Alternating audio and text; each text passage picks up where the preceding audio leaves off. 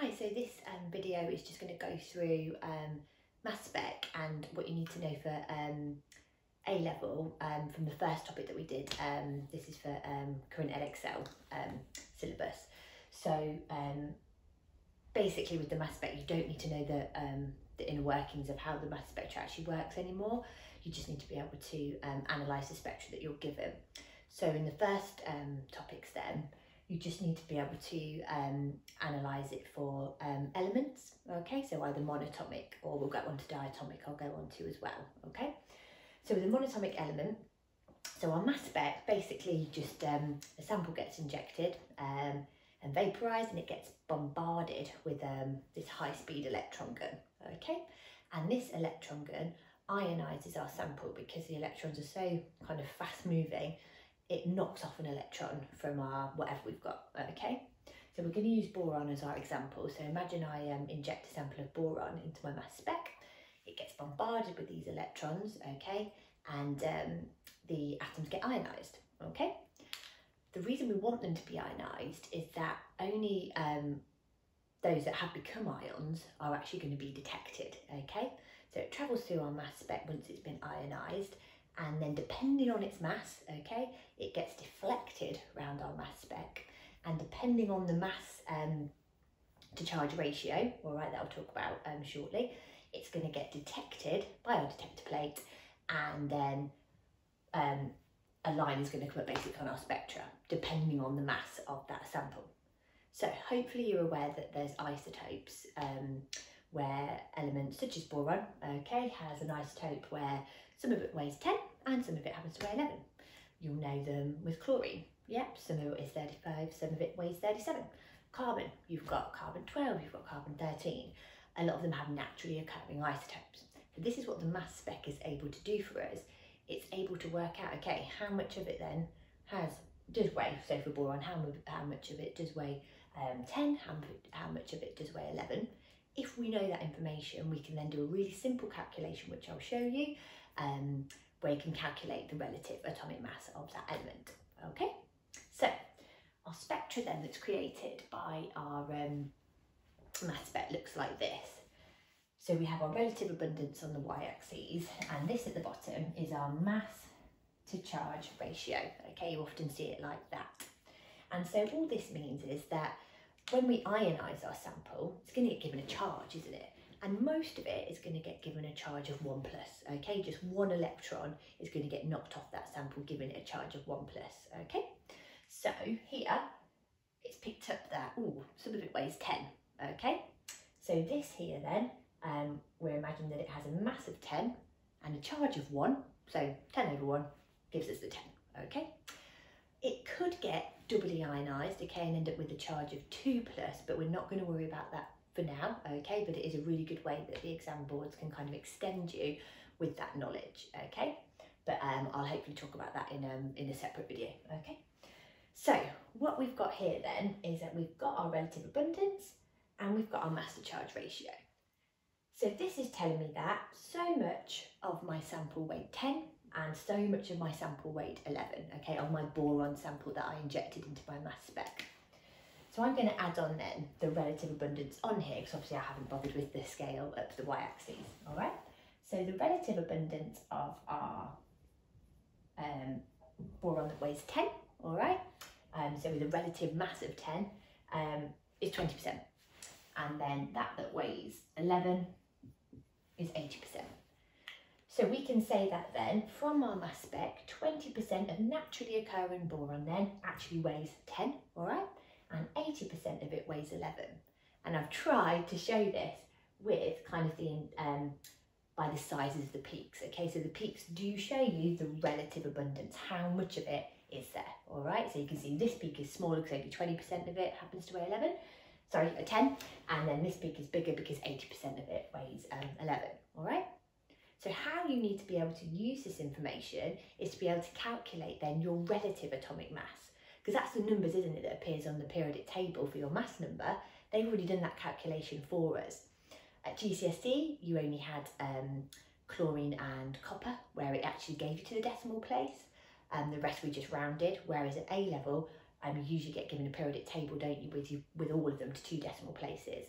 Why? Because of these naturally occurring isotopes that occur, okay? So what we do with these numbers then to calculate our relative atomic mass, and you often see it shorthanded to that, okay, big capital A and then this kind of subscript R. We do a really simple calculation that you've hopefully come across before anyway. We do our relative abundance times mass for each of our isotopes. So this sample has just got 2 isotopes, hasn't it, because it's got 2 peaks. That is what this mass spec is telling me, all right? So for elements, the number of peaks is the number of isotopes that we've got, all right? So we've got 2 isotopes.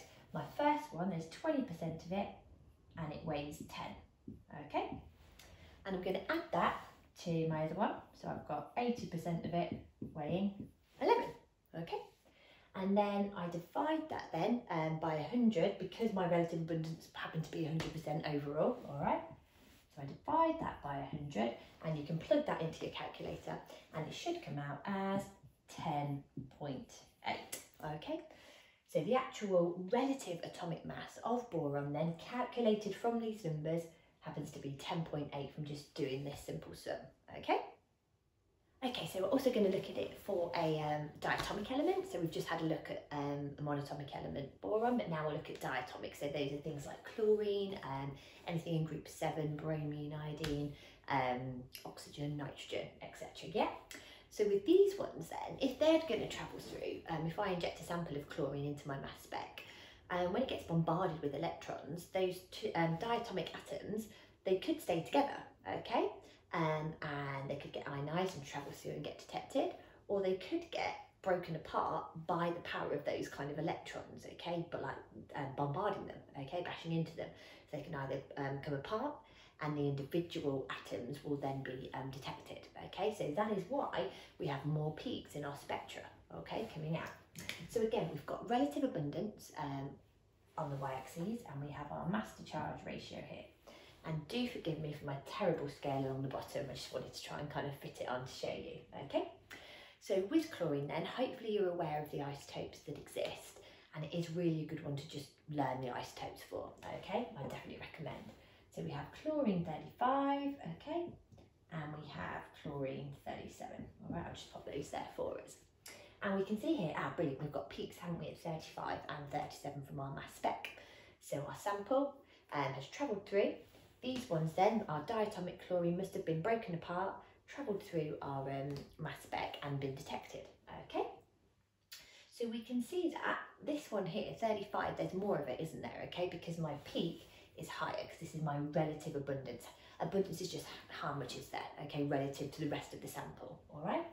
So here, this is actually 75%, all right? And again, these are ones I would learn chlorine, okay?